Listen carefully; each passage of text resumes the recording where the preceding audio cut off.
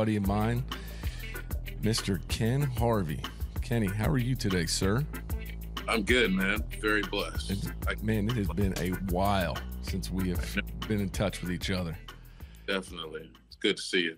Absolutely. So what is Kenny Harvey doing these days?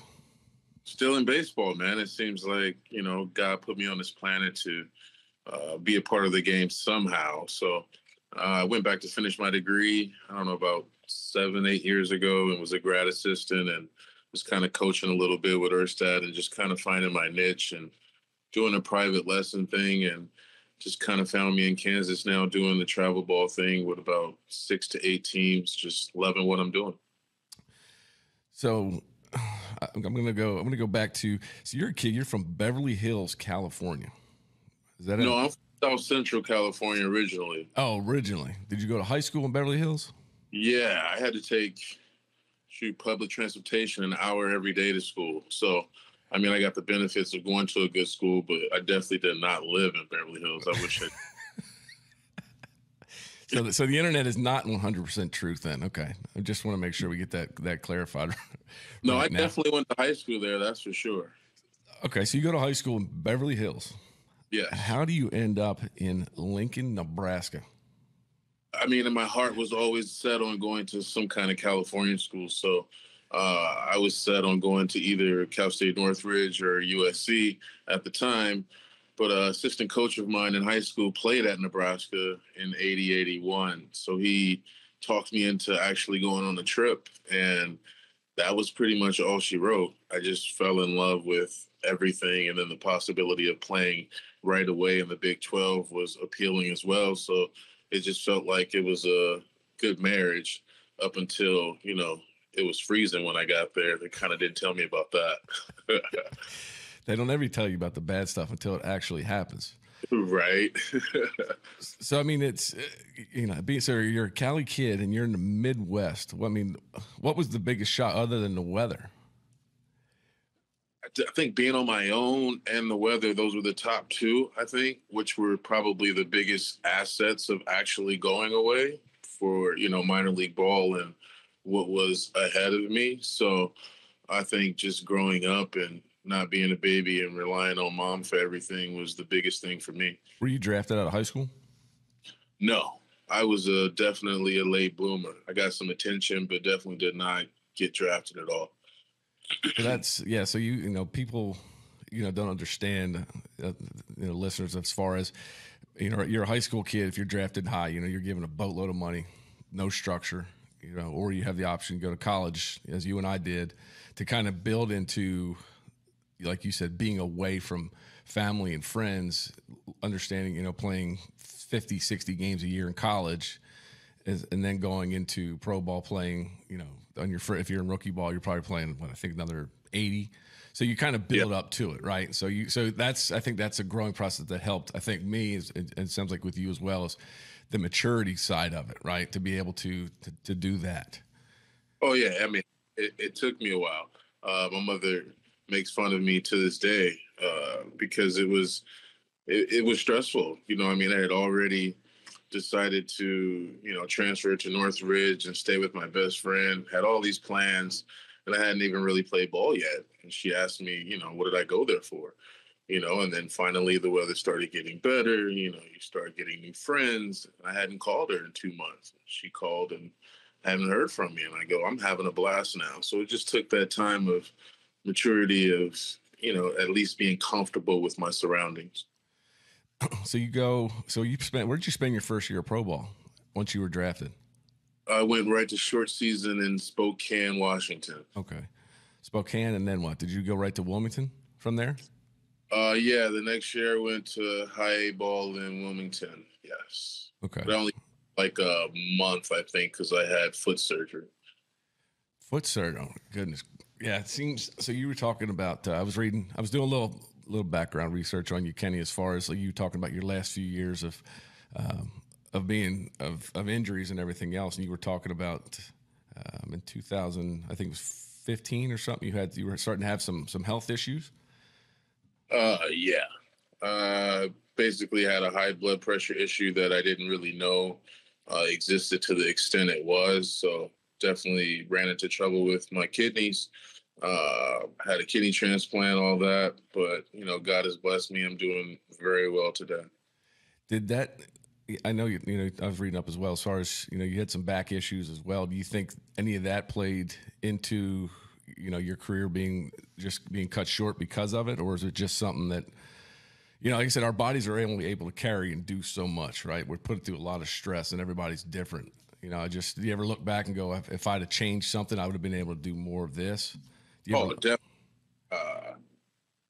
My health, eating wise, working out wise, taking care of my body, doing all that stuff was something I definitely could have done better. Obviously looking back, you always hear one of those things where you don't want to have any regrets looking back on your career, and that's definitely one that I have. I think we had a tribute in my AAA team where a couple of us were being celebrated coming back, out in Omaha, what have you. And our coach basically looked at both of us and like, how are you in better shape now than you were when you were 25 years old? You know what I mean? So that was something that I always struggled with was, diet and exercise. Is it so now? I mean, so now you've taken what you've learned, through your career to these kids, and these. What ages of these kids are you coaching? Are they all 13 all the way up to 18 years old? 18 years old. So these kids, traveling all around, and I talk about a lot on the show of how we as players affect these kids, right, and what we've learned to what we see on TV. What kind of questions do you get from these kids about the stuff that they see on TV as opposed to, hey, Ken, what are your thoughts on this? It's the good questions. It's the lifestyle of, obviously they want to know, how it was playing in the MLB. Of course they want to know that, but, it's always situational kind of questions. I like to get, my hitters to think about certain things. So, asking me what this guy may be thinking in this situation and, how does that pertain to my approach and that kind of stuff. And then, the outside life of how did I deal with it, off the field, financially, living stuff, however I was married, dealing with married life and all that kind of questions. So that kind of stuff, really makes it seem like, I was put in the right position to do what I'm doing. Yeah, to be able just to guide these young minds. So how long have you been doing this now? You've been coaching these kids? Well, I've just moved out to Kansas City I've been here maybe a year now, but, I've been doing this, whether it's been in Colorado, Nebraska, and now in Kansas City for like 15 and a half years now. So you haven't left the Midwest. You've the Cali boy is gone. Now is what you're saying? Yeah, that's so funny you bring that up. I got about 7 of my boys that I've basically grew up since, we were 12 years old, and they just told me I can't even claim California no more. I'm a Midwest boy, is how they put it. So, but it seems like it's helped you out though, as far as just kind of just gather yourself with all you've been through and just being able to instill that. Do you ever go back to Cali? Of course, I go back to visit, family every so often, but I can't be there for very long. I don't know how else to explain it. They take offense to it, but I don't mean it that way. It's too fast paced for me, now. So I guess I really am a Midwest kind of a guy. Are there any of your former teammates or anything that are helping you out? Or is it just something that you started this organization? No, I met this guy, Matt Duncan, through Future Star Series, a previous organization that I used to work for. And we worked together for 2.5, maybe 3 years, traveling all over the country, doing events together. And, he's been trying to get me to come out here for a few years now. So it took me a while, but it was just the right fit. So it's me, him, and another guy. We work, pretty tight together running the show. Are you still doing stuff with the Royals at all? No, I am not in tune with the Royals at all. No, is it just so once you stepped away from baseball, you really kind of just stepped away from it? Me, yes. My first 5 to 7 years, I was pretty salty about how it ended or whatever. I guess my last year was pretty cool because, independent ball taught me a lot about loving the game. So I went out the right way. but just, as far as being close to the game, it just wasn't in the cards for me at the time. Only my education was. What soured you on it? I mean, I know we all have different stuff that we go through as players, wanting to go out on your own terms, guys not being honest. Nine soured me on it. What did? 9 surgeries, not feeling like I had an opportunity to really play or, a full season and be healthy. And it just felt like it was always something. Are you still, I mean, other than the kidney stuff, are you still dealing with any of the effects of that, of the surgeries and stuff? I mean, just like any ex-player, depending on the weather, something hurts. But for the most part, I'm pretty healthy, throwing BP every day, pretty active with the guys. I can't complain at all.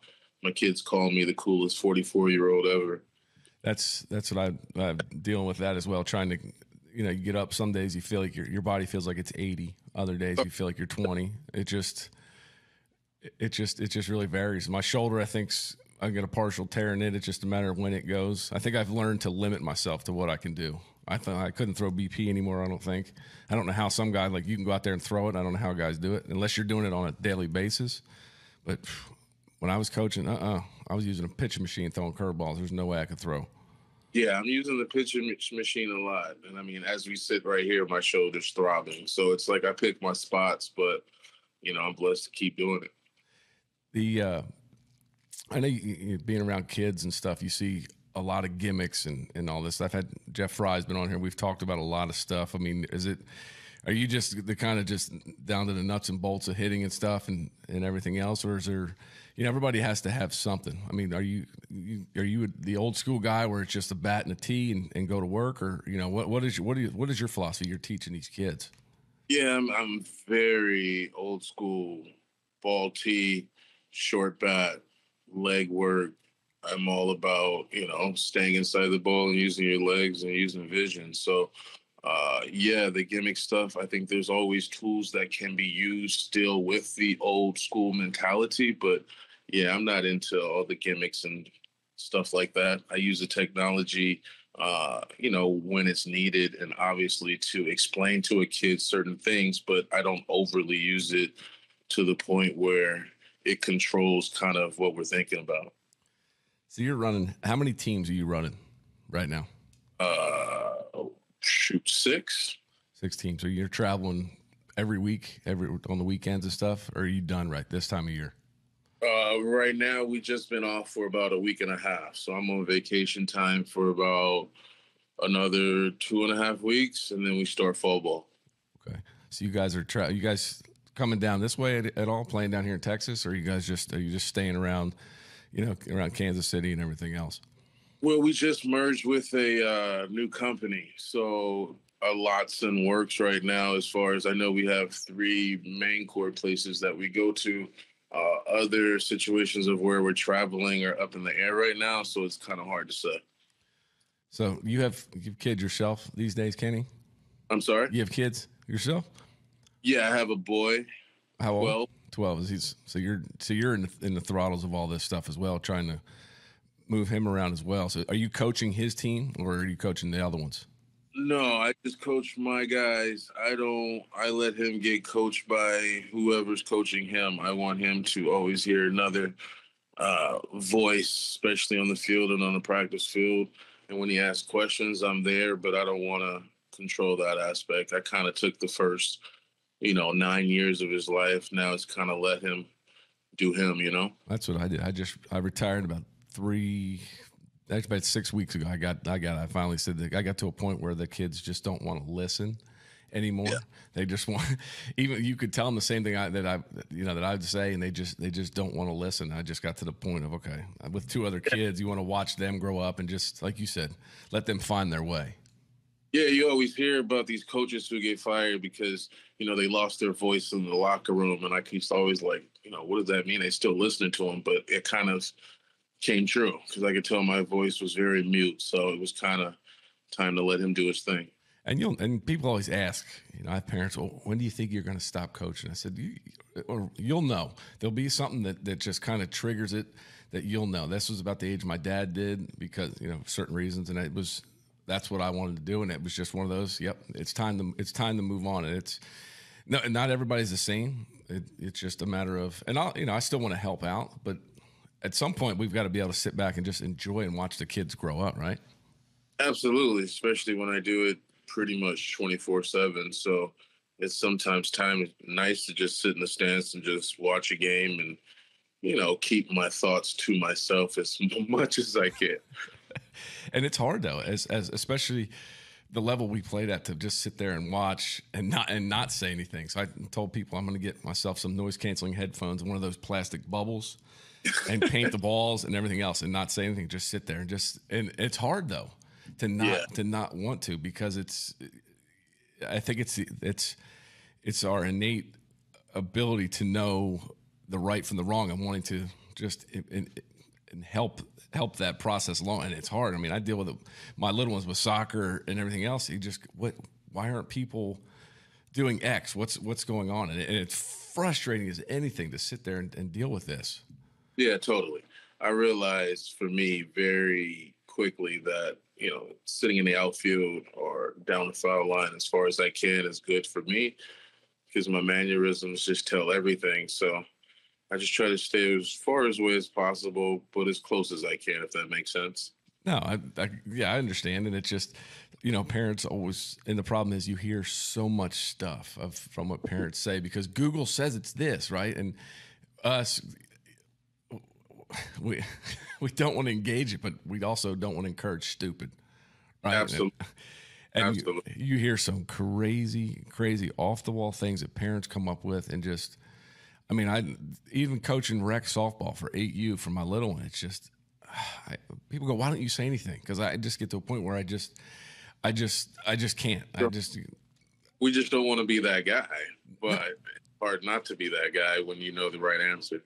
Yeah, and it is, and it's different. Does your son play anything other than baseball? What's that? Does your son play baseball, play football, or, I mean, you're track. He runs track.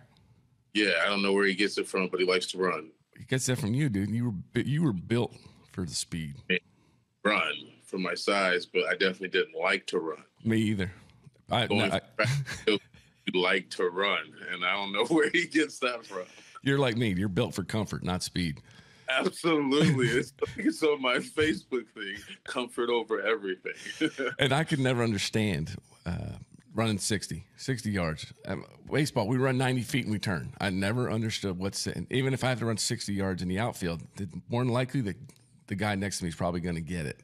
So I never understood why you just didn't time a guy from home to second base. I never understood that either. And that's the thing, because you look at that as far as what we deal with, you're talking about the turns and everything else. If it's not a good turn, you're slowing yourself down. Most kids don't know how to, right? They're just taught to run in a straight line. Exactly. So it's like you want a guy with technique and feel, but you don't test for it. Makes no sense. And and I'm sure, so you just being able to teach the kids how to even hit in the right part of the bag. I mean, right? Kids standing on the base and they run around them. So we've taught our kids, we would take a tackling dummy, put it on the bag, and if it was in the way, tell them, look, run through it. Right? It's not dirty. It's the part of the game. You're entitled to the base. Something happened, I think, the other night in the Orioles game about a play at the plate, right? And they're arguing catcher getting in the way. I mean, when we played, if you were in the way, you were going to get run over. Absolutely, and it was expected. So, but nowadays, the things are taught differently. So I totally agree. And I just, you've got to stop, because you played first base, and knowing what guys running through there, even trying to stretch for a ball, there were guys that were dumb enough to try and step on the back of your foot, right? Oh, and did it on purpose with intent. So I try to tell these guys all the day, it's like, there's a gamemanship and then there's a dirty way of doing it, but you got to be prepared for both. Yeah, and that's what the problem is. The kids don't understand how will we know? I said, well, I've never been one to run up a score on anybody unless it's warranted. A coach bad mouthing his kids, bad mouthing just whatever. I mean, I've seen coaches yell at kids for winning a game.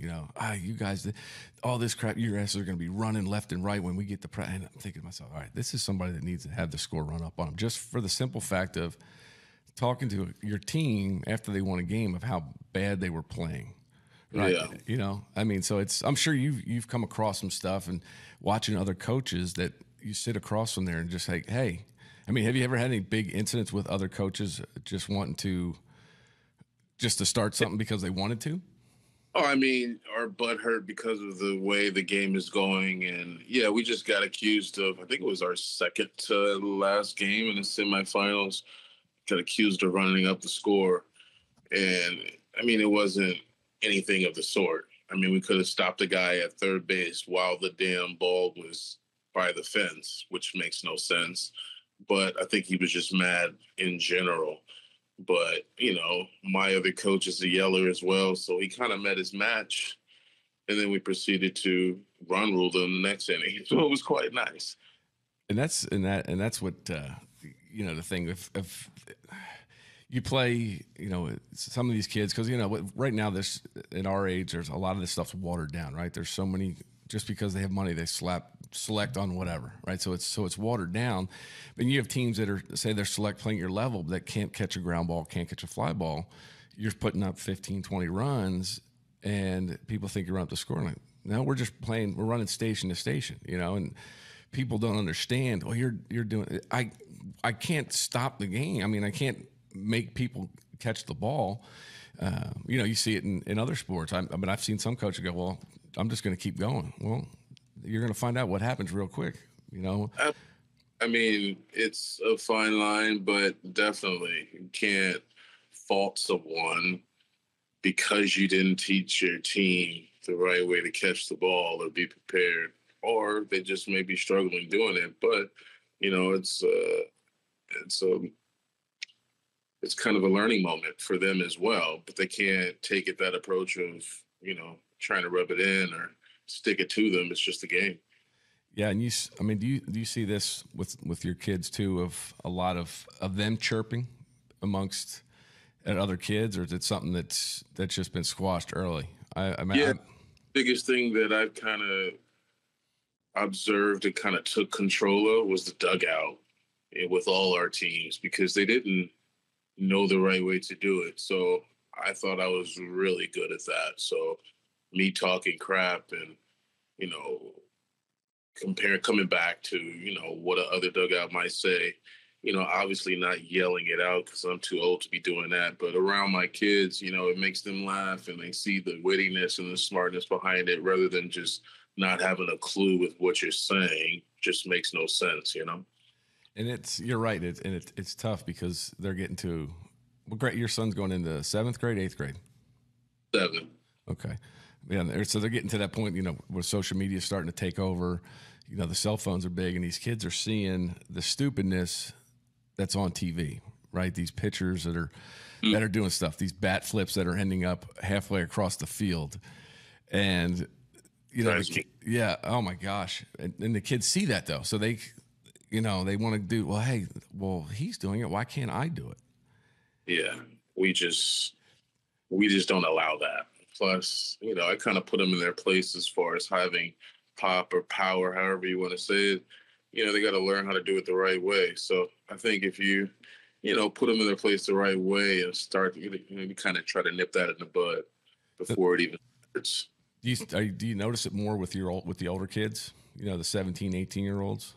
Yeah, we had a few of those guys. See, that was the biggest thing is when I got here, that was the first thing he wanted to address was, the older kids and them kind of influencing our younger kids. So we separated them as much as we possibly could early on so we can kind of, how do you want to say it? Interject our kind of culture we wanted to put in for our younger group. So yes, we definitely see a lot of that with our older cats. So I think here the UIL here in Texas, I think just passed some sort of ordinance or a rule now as far as social media, talking to parents, this and that, where you can be, if you're a couple times and you are the team, I don't know if they get suspended for the game or whatnot, you're kicked out of the game and everything else. So they're starting to crack down on it more and more from what I'm gathering. as far as the social media, because I've been to a high school game where kids are hitting the ball and they're turning around yelling at parents from the other team in the bleachers. Really? Yes. I mean, what has happened to the point where you've got to turn around and it's not even baseball anymore? You've got, and then the fans are yelling back and forth. I mean, not that the fans, and it's become, I don't even think it's even baseball anymore. It's just become this sort of media circus of, hey, look at me. I've done this and I did this on social media. Yeah, no, I think we just had a little problem with, because I coached first base at the time. So, young first baseman, I think I was with my 15U. I was with the 16U. And it was a close play at first. I thought he drug his foot off the bag. I thought it was questionable, but I'm still going to try to argue it and get the call. And the 16-year-old turned around to me and said something, but he ended it with like, bruh, like, come on, bruh, like whatever. And I go, I'm not your bruh. You know what I mean? Like trying to put him in his place, like whether I'm right or wrong, you need to respect me. But little chirps like that from this team was happening throughout the whole game. And I'm just thinking to myself, man, these kids are 16. Like, who's teaching them, the way to do this? And then you look at their coach and he's doing the same identical thing and not putting them into their place. And then another guy gets tossed because he's cursing at the umpire. And it's like, holy crap, like these kids are 16. What the hell's going on? So I totally understand where you're coming from. So the respect of, for a kid to turn around and say something to a coach, regardless of just a parent, an authoritative figure to be able to turn around and say something, we would have gotten our ass beat by whoever. Quickly. And if my parents weren't there, I would have probably got spanked by somebody. And then when I got home, I would have got in trouble again. So for sure, that stuff did not happen during our era. It got put real quick. Were you thinking about the whole first base incident? Were you in Kansas City when Gamboa got attacked when he was in Chicago? That was in Chicago, yes. Remember that? So that's what I'm thinking. That's probably one of those kids that jumped over there just because he didn't like something that happened, went over there and started, and started that. I mean, look at what that was the craziest but coolest experiences ever after the fact. Obviously, we were worried for, Gamboa at the time, but how it played out was immaculate. Where were you at that moment? When they only show us just, we don't pick up the beginning part. We only get the fact after the kid's on the field. Where were you at that moment? I was sitting I think we were just coming in. We were hitting, obviously, because Gamboa's on. I was sitting in the dugout somewhere, and I was probably, I don't know, 8th, 9th to get there, so to speak. But once we all got there, you could tell who got him first was Raul Ibanez. And the funny part about it is he was just so, smart at the time and very aware of his surroundings, because he's telling us, like, surround me, so no one can see. And he is just going to work on this guy in the middle of this crowd. You know what I mean? So instead of us all trying to jump on this guy at the same time, it was perfect because Raul just let him have it and nobody can really see what was going on, Oh, it was perfect.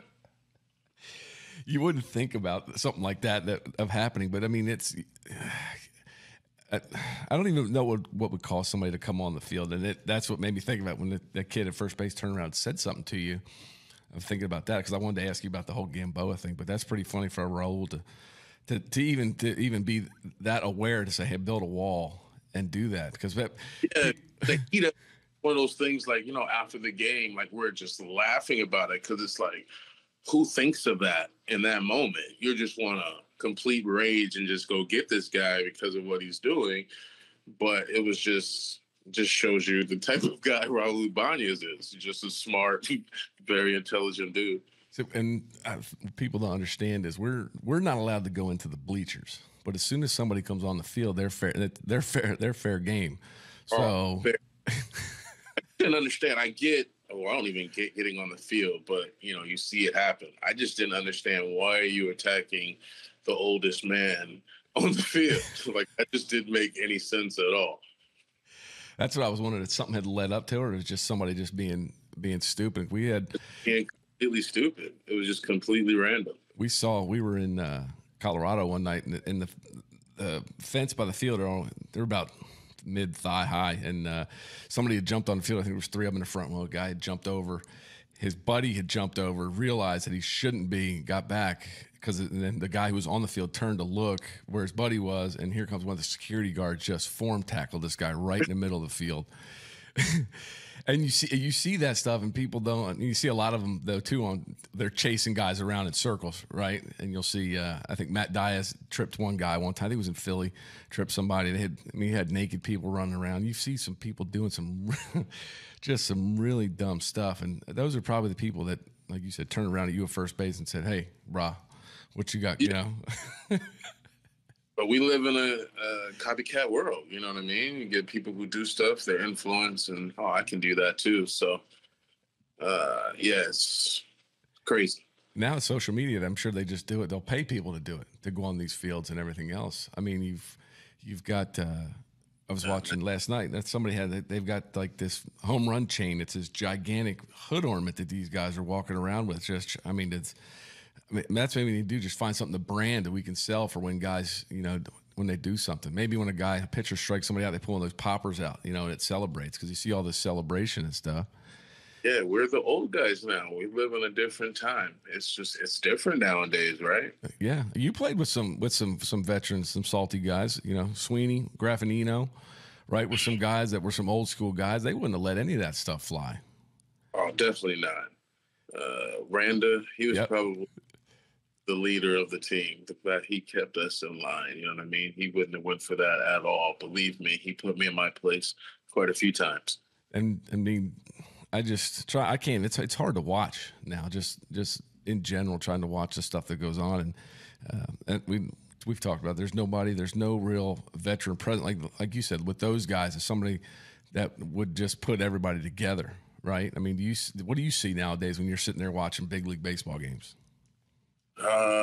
I'm seeing, you can tell the teams that do have that, where there's a good mixture of leadership, older guys, younger guys, but being taught the right way. And then you see that younger kind of do whatever I want to do. Guys that will not make adjustments, or who are very stubborn in what they want to do, which is, swing for the fences. So I think that's why averages are what they are nowadays. Trying to hit 300 seems like a lost art. So to hear an interview with, who was it? I think it was Aaron Judge, one of the best hitters in the game, to still put an emphasis on wanting to hit for average. I think that's how, everyone should think, hitting wise. And do you think that starts from the manager down? Is it because if it's a veteran manager that's been around, that understands what guys go through, what it's going to take to keep, or is it? So you think there's a lot of it plays into it. I think money is huge too. I think the guys in the way they're paid. I mean, fuck, it's kind of hard not to, excuse my French, to listen to somebody or not think the best way to kind of do it. But I definitely think it needs a strong presence to, no matter what the situation is to tell you straight up how it should be. And I just don't think there's a lot of that. Because in our day, it was a lot of that, And the veteran guy, but you see the mass. That's a good thing what you talked about as far as how this disparaging is between the teams that are successful. If it starts from the top down, the managers that have played, look at the Yankees with Boone. You've got Dave Roberts out in L.A. Absolutely doing this stuff. So do you think that's where it starts? Oh yeah, I was just you picked the first two guys I was gonna pick. Because the Dodgers, obviously my favorite team since I was born, since I grew up there. And you can just tell they play exactly how he played. And when you watch Boone's team, they play exactly how he played. You know what I mean? So you can just tell when you played for so many coaches, where you get around that one coach where you'll run through a wall for him. You love this guy, and and then you're wondering why. And then get the process of different coaches and mindsets. And the disparage nowadays, you can definitely tell it's pretty blatant to see. Who was your manager when you were in Kansas City? I had a few. My first one was Tony Muser, and then Tony Pena, and then we had Buddy Bell for a little bit. That's right. So you had some guys that played a little bit. It's at that level that were hard nosed players to see that. You don't see a lot of those guys. I was watching the other day. It was Rocco Baldelli. He was, he's an old school guy as well, and he's, I think they're leading the Central right now at this point. He's a fiery guy as well. So he's one of those managers too. You throw into that whole mix of being able to get it to filter down, and I wonder if it filters down even beyond the major league level. To see if the guys are coming up. I don't watch very much baseball on TV, but you watch highlights or what have you. And I just saw the other day, I was just one of those things I kind of said to myself about Rocco Baldelli. I was like, I could play for that guy. But it's always saying that about guys who used to play the game. They just have that, and not all, but most have that kind of feel. They just know how to approach, those guys on that level because they've done it. And, they know how they like to be coached. And they don't think outside of the box or try to reinvent the wheel. They just do it the right way and go hard. And their players respond well to it. You see nowadays guys we've talked about too as well as far as the pitchers and stuff. I mean, I wonder if they're able to filter that down through their pitching staffs. Guys are only throwing 5 innings. And then they have a 6th, 7th, 8th, 9th inning guy. You talk about 300 not being the norm. What is it going to get to? Is 220 going to be the standard, right? Because nobody wanted to get to the Mendoza line hitting wise, but now you've got probably half of the league right at the Mendoza line. So I mean, it just becomes, what do you do then how do you get these guys to buy into back to the old school way of doing it? I really don't know. If I had the answer to that, I'd be a very rich person. But a very long process because of how quickly analytics kind of took over and the thought process of what stats or what approach was relevant or important, I should say. And, and then you got to come to play, and there is some kind of intelligence that kind of keeps those averages in the Mendoza line. Like, I can't stand the shifts, but they do work, and I think a lot of guys would be getting more hits. But for the most part, I do agree that, the mindset of, power numbers rather than just being a threat, all 4 or 5 at-bats has changed drastically. Yeah, guys trying to hit down 10-1, trying to hit an 8-run homer in the 9th inning. They hit a solo home run and they're acting like they just won the World Series. That stuff wouldn't fly when we were playing. It's just a matter of, of acting like you've been there. But, guys, 20 wins was the norm. I mean, is it 15 wins going to be it? Because I think there might be a couple guys get to 20 this year, maybe. I don't know, but you just don't see the longevity of guys in their. I mean, who's going to say that even their career wise? I mean, it's just okay. I can only pitch. What is it going to come to? Like an 8-man rotation at some point. Yeah, we were talking about this the other day with the coaches. It's just as far as I guess the guy had a ACL or not ACL injury, but a Tommy John surgery. And just talking about injuries, overall. And it's like the more we reduce throwing and working and all that, doesn't it seem like the more the injuries there are? Back in the day, a Bob Gibson or that era, those guys threw all the time. Why were they never hurt? Yeah, it's funny you mentioned Bob Gibson. I was reading something on Facebook about he had 13 shutouts one year pitching. Well, I mean, that stuff's not even the norm anymore. It just becomes, I think, are the guys too lean now? They don't just. I mean, you go in. I want a cold beer. I want a candy bar or something. I don't want some damn gluten-free MSG crap. We just instilled long toss with our position players this year, obviously. Very basic to me and you. But to them, it was like a task. And it's like, why do you think you have no arm strength? Why do you think you can't throw more than 3 innings or 4 innings if you're a pitcher? And it's like, this is what I had to do all the time. And I'm a prime example of it because that was probably the weakest part of my game. But by the time I got, to the big leagues, I'm not going to say it was the best, but it was much improved, because of the process of strengthening my arm and throwing every single day and long tossing no matter what. But that's kind of a lost art. It is. You remember you were talking about spring training. It was what, 10-minute toss, right? It took you 10 minutes to get out to 250 feet and back.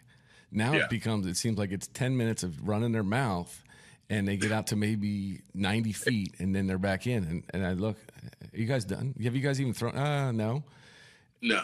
There's no, it's the motivation part of it. How do you motivate somebody to want to make themselves better, to keep themselves healthier? You guys don't know what you're talking about until they get to that point. Then they realize, like you said, I mean, how old are the kids? You said 12, 13, learning the long toss? 13 to 18 nowadays. So they feel like, obviously it's a more of an ego thing. Well, I can't throw it that far. I go, that's not what it's about. Whether it bounces a couple times, it's about doing it and the process of continuing to do it. Same thing as when you lift weights. The more you do it, the stronger you get. So it's like trying to, but nowadays I think it's about them trusting you and liking you before I get their ear, so to speak. So I've been blessed to, be able to relate to these kids, whether they are 12 to 18, whatever it may be, to, I don't want to say become it, but yeah, somewhat become their friend before I start to, instill my thoughts of how I want, the game played or what have you. I just think that's been a better approach, especially with these younger kids nowadays with the social media and all that. Talking to a kid, on a group text through social media, it's just a different approach. Because, my other coach is a lot older. So when he sees me do that, he's like, you do that? Like, of course I do. I get their ear way better than just yelling on the field. You know what I mean? So I think it's just multiple routes of how I have to deal with these kids nowadays. It almost sounds as if you're, as a coach, you're a coach. You're not supposed to be their friend. You're supposed to be their coach, right? Just like you're supposed to be your kid. You're their parent. You're not their friend. And I think that's what it seems like we have to be friends first. So then if something happens, they can say, well, we're not friends because you hurt my feelings. It's almost like there's no, there's no, I can't think of the word right now. There's no line to say I'm your coach. That's it. I'm not here to be your friend. I'm here to be your coach to make you better. If we become friends after, yes, but it's almost like they want it in reverse order. Yeah, I just learned that friend stage of getting to become friends is a very fine of not taking it too far and still obviously implementing my authority, so to speak, but not being just so negative all the time because these kids are very sensitive these days. So you got to get to that point where you're comfortable in reading who is able to handle criticism and who can't take an ounce of it. But you've all got to go through that stage. So I want to get close, but not too close to the point where, they think we're too friendly. Yeah. And they think, well, no, it's not going to be that way. And, the higher you go, the more that these coaches are going to drill it into you. They're going to be on top of you. I mean, it's, I don't even understand it. Well, like you said, this hypersensitive era now of, oh my gosh, you hurt my feelings. I'm offended. What am I supposed, I'm going to make you lose your job, as opposed to, wait, I'm doing my job, but your kid doesn't like it. So now we're going to fire you. We're going to move on to somebody that becomes a pushover to where the kids basically, right, the inmates are running the asylum is what it sounds like. Absolutely. That's basically what it is. And it's hard for coaches, especially, like you and me, we're old school guys. We, that's how we were raised, right? Okay. You said something bad about me. Okay. It's fuel for the fire.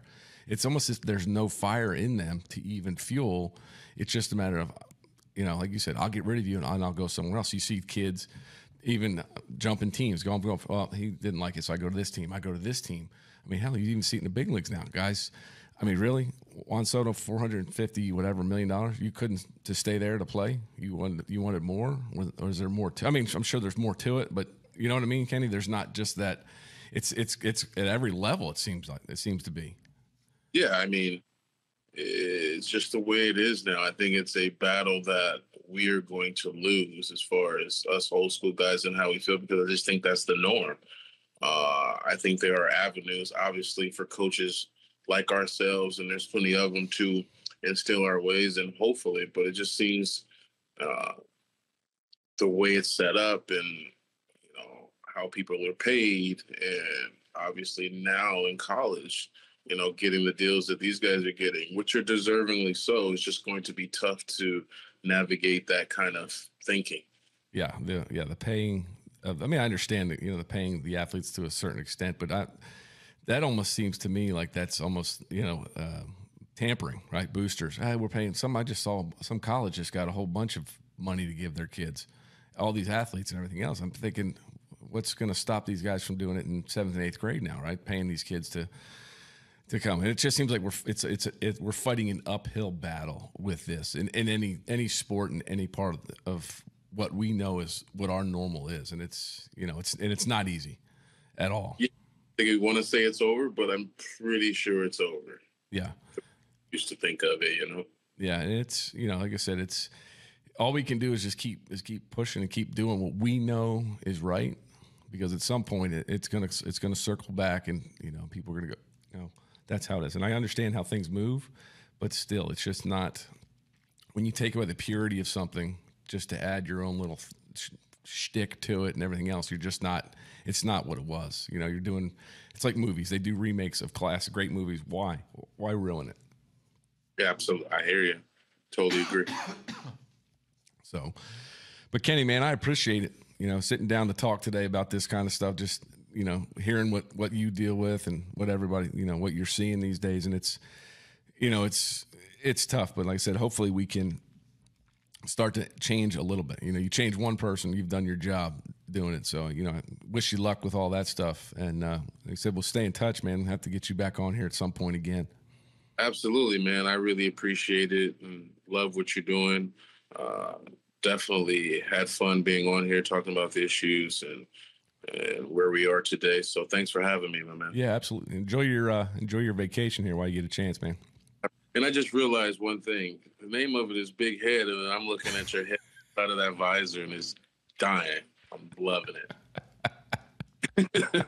I mean, it's just sticking right out the visor, and I'm like, oh, perfect. Who even says it's attached in the back? It might just be sitting right.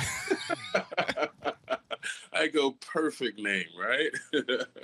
It was. So, man, I appreciate it, Kenny. And like I said, I'll be in touch, man. My pleasure. All right, man. Thanks. You too. All right, man. See ya. See ya.